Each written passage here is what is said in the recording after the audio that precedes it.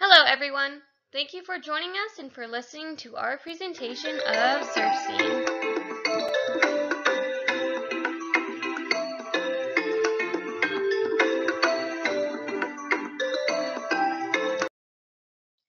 This TV show is presented by Dream Team, Madison Lewis, Jacqueline Keone, Robert Richardson, Haley Miller, Joshua Ortez, and Anna Miza. Warning! Dream Team presents to you Surf Scene, where a variety of management skills and concepts are displayed. Intended for people in the workforce between the ages of 20 to 50 years old. Surf Scene is a leading beachwear and souvenir shopping destination located on Clearwater Beach, Florida, providing tourists and locals with everything from sunscreen, clothing, shoes, beach accessories, and toys. They are well known due to their friendly staff and merchandise within the store. It is operated by 4 employees named Brian, Dustin, Kate, and Angel. Angel is the newest staff member who likes to take risks, and it definitely starts to show. Suspicious activity is occurring in the store, and no one knows who is behind it all. Staff members are conflicted and try to find out who's behind the madness. Kay is offered a deal and even asked her boyfriend Mark on his take on the situation. Fingers start to get pointed, drama occurs, and solutions are figured out as the show progresses. With proper management skills and working as a team, they find out who the culprit is. Each character displays different management styles and work ethic throughout the show. Surf Scene is a very diverse beach shop. The staff all have different personalities, morals, and educational backgrounds. The target audience for this show is directed towards anyone in the workforce between the ages of 20 to 50 years old. People of this age group can follow along with the storyline easily and can even relate to this TV show perhaps in some ways. Now meet our first character of Surf Scene, Brian Campus, the out-of-the-loop manager. Brian is an ambitious and headstrong manager of Surf Scene in Clearwater Beach, Florida. He is goal-driven and makes sure that Surf Scene is working to its optimal potential. Brian graduated from the University of South Florida at the top of his class and has always been a great leader and a model citizen. His 6-figure salary affords him the ability to live in a 3-story house right on the beach with his wife and 2 children. He's an extrovert who is willing to go above and beyond for his employees. Brian is a great communicator and his problem-solving skills are top-notch. He has led the Clearwater Surf Scene location to be the best store in the region, and the corporate is very impressed with his management skills, as they see much potential in his abilities. The main concept is that while Brian is great at managing his store and the team at Surf Scene, there is suspicious activity happening around the store that he is unaware of but is soon to find out about. Meet our second character, Dustin Williams, the whistleblower. Dustin is a student at the University of South Florida pursuing a bachelor's degree in management. Not only does he have the looks, but he's a straight-A student who never cheats on his assignments. He has been employed at Surf Scene since it opened 8 years ago. For that reason, most employees go to him when they have a question or a concern. With his dedication to Surf Scene over the years, he is expecting to get promoted within the next year. He makes decent money for only being 21 years old. He's very good at his job and knows how to sell products to customers. He has the potential to be a leader and is not fooled easily. He is highly intelligent and always looks out for the store's best interests. The main concepts that he's going to be involved in throughout the show include whistleblowing and ethical decision-making. He's practical, trustworthy, reliable, knowledgeable, and outgoing.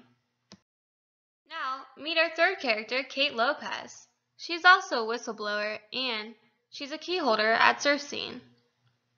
Kate earned her associate's degree from a local college in Illinois, then made the life-changing decision to move to Clearwater with her boyfriend to start a new life. Currently, she's been working her way through college at various retail jobs until she fully decides on what she wants to get her bachelor's degree in. Kate has been at Surf Scene for a total of 4 months now and is the new key holder. She worked under Brian at a previous job and is very competitive. She takes her job seriously and wants to make a good impression on her new work peers and her boss, Brian. She's very confident in her intuition and decision-making abilities. She always sticks to her morals and does the right thing when confronting hard decisions. The main concepts that she's going to be involved in is whistleblowing and illegal and unethical conduct of one of the characters. Also, Kate uses the company's code of conduct, training, and communication to ultimately influence her decision and behavior. Now, let's meet our fourth character, Angel Douglas. He's the laid-back manager and the Circene thief. Angel is laid-back, yet extroverted manager at Circene. He's very sociable and views work as more of a social experience rather than a place to make a living. Around Circene, Angel is known as the mellow cool guy by all the customers, and he is loved by his employees because of his pushover personality. Things tend to slide right by when Angel is left in charge. Angel is a single father of 4 living on the outskirts of the beach. Although he's a manager and makes a decent amount of money, he often struggles financially. Angel tends to take the easier way out of things instead of thinking rationally and morally. He finds himself getting into trouble and makes another irrational decision that may lead him to being fired. He masks his financial struggles with his laid-back persona, but is not a rational or good decision maker. Meet our fifth character of Circene, Mark Soltz, Kate's boyfriend. He's hardworking, outgoing, a team player, and faithful. A rather unsettling individual, he has spent a lot of his life working low-paying jobs and generally struggling with life in general. Mark works at a local oyster shack where his job includes washing dishes, sweeping floors, and occasionally cooking. As he has been sitting back waiting for life to give him a little bit of a break, Kate gives him the news of what Angel has been doing. Thinking it may finally be what he needs to get ahead, he tells her to go ahead and do it. Though, when Kate goes to work the next morning, he starts to think, regardless of how things are, he shouldn't ask Kate to go against things that she believes in. The main concept he will be participating in is ethical decision-making. He will see how much his decisions affect Kate and Circene. Now for the sneak peek of Circene. Episode 1 is the introduction of Circene and conflict arises. Episode 2 is the department collaboration. Episode 3 talks about managerial roles and managerial ethics. Episode 4 is communication and negotiation. Episode 5 is classical decision making. And episode 6 is managerial problem solving. And then episode 7 is the group reflections. Episode 1, Introduction to Circene and Conflict Arises. This episode will describe a normal day at the Clearwater Beach shop, describing every employee's duties, personalities, and manager concepts more in depth. During this episode, it shows a scene where Kate is working with Dustin and Angel. The shift goes well, and they sold a vast amount of merchandise for the day. After all the employees do their chores, they are able to close up the store for the night.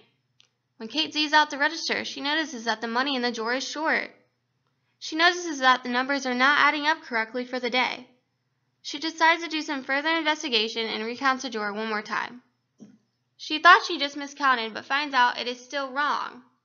She's conflicted and unsure what to do in this situation. Does this have to deal with an employee, or is it a mistake on the register? Watch episode 2 to find out what happens next.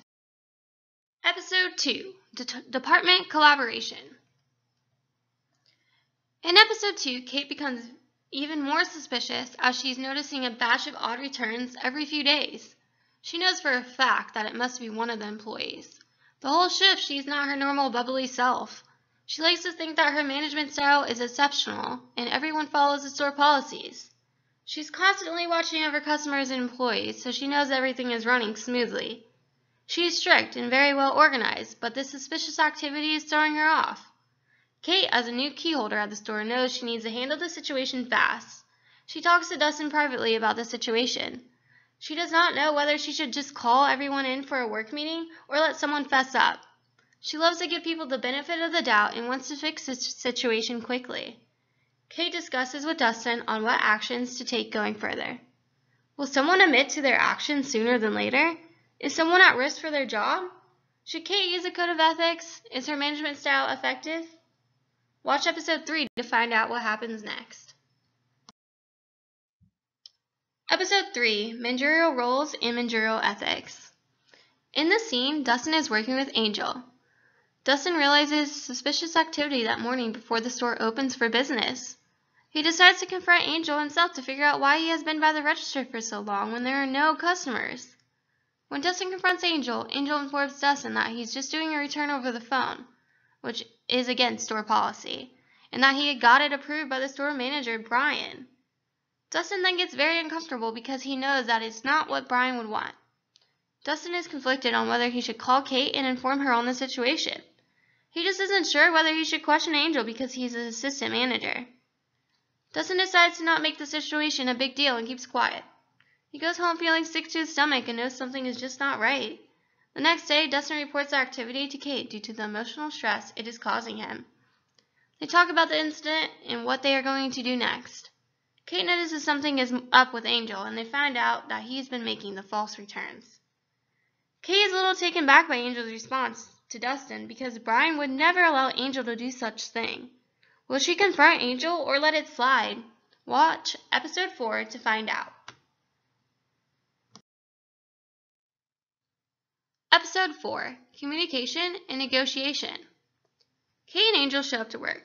Privately, she decides to confront him in the office and ask him about his opinion of the false returns that he has been doing. She is impatient to know what he thinks. Angel is in shock but explains to Kate that he has been the one that has been making these false returns and keeping the cash for an unfortunate reason. He is struggling financially because he is a single father and needs to support his 4 kids. He explains to Kate that his bills are piling up and he can hardly afford to feed his children. Angel offers Kate a deal if she keeps it a secret and doesn't report it to Brian. The deal is tempting, and Kate questions if it's worth her position at Surf Scene or not. Will Kate accept the deal, or will she tell Brian about Angel's false returns? Watch episode 5 to find out what happens next. Episode 5, Classical Decision Making. Kate confides in her boyfriend Mark. Mark gives Kate advice telling her to keep the cash and that no one would figure it out. Mark loves extra cash and believes that Angel is giving Kate a deal of a lifetime. Kate becomes conflicted because she could easily earn more cash, and that means she has a little more to spend on her wants and desires. She ends up explaining to Mark that she must stick to her morals because she would feel awful about doing something like that. She does not feel comfortable working at the shop while having to keep a big secret. She would be potentially risking her job after working herself up to key holder. Kate then makes her decision and decides to pull Brian aside. Brian and Kate talk in the office together as she discloses the information. Brian confirms that she never told Angel it is okay to do a return over the phone, and is shocked by the incident. Brian and Kate come up with a game plan on how they will handle the situation. How will this game plan work out for the employees of Surf Scene? Keep an eye out for episode 6 to find out. Episode 6, Managerial Problem Solving. Brian is left with a decision to make regarding Angel's unacceptable behavior at the store. This episode begins with Brian approaching Angel and taking him into his office to discuss the situation of the undocumented returns. Angel is nervous and showing all the signs of a guilty party who has just been caught. He's sweaty, shaky, and thinking about if he will still be employed at the end of this meeting. Brian, on the other hand, is calm and collected considering the situation. His extroverted tendencies and his communicative, managerial approach takes over as he tries to calm Angel down and tells him that he will figure out the best way to handle this issue. Although Brian is upset and feels betrayed over the dishonesty from Angel, he knows that hysterical reaction will only make things worse. Brian tells Angel to head home for the day and that he will be in contact with him to let him know his decision. Brian must decide if he should give Angel a warning or let him go.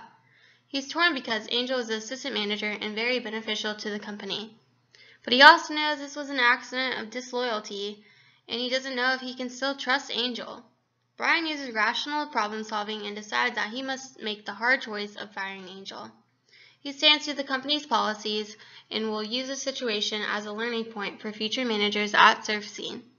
He apologetically lets Angel know that he will not be returning to Surf Scene. Reflections. For group member Jacqueline, her responsibilities include going through the manuscript line by line and finding grammar and spelling errors that compromise the quality of the material. She'll also make sure that the word choice contributes to the overall tone of the storyline and will examine the document for inconsistencies in the theme and style. She'll be playing the role of Brian in this television show. For group member Anna, her responsibilities include overseeing the animation in this TV show. She'll help make this project visually appealing with the interesting effects throughout. She'll be playing the role of Kate in this project. For group member Madison, her responsibilities include turning all the group assignments in, motivating her group members, and encouraging them to submit their work in by a deadline. She'll be the voice of this project, help in editing, and play the role of Dustin. For this project, for group member Haley, she's going to be in charge of being the evaluation manager and the monitor, as well as assisting Anna with the role of Kate in the show. Her duties as evaluation manager include reviewing all the work before it is submitted, researching various material to benefit the project, and helping make decisions on what direction our group wants to move towards.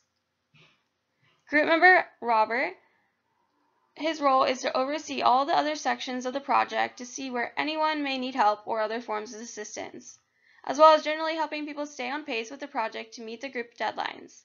He'll be playing the role of Mark in Surf Scene. For group member Joshua, his role is being the project analyst, where he oversees creating solutions for potential problems that the group might encounter. He's responsible for revising what can be included in the project and suggesting ideas that can improve the overall project. He'll be playing the role of Angel for this show. You do not want to miss this TV show. Stay tuned for episode 1.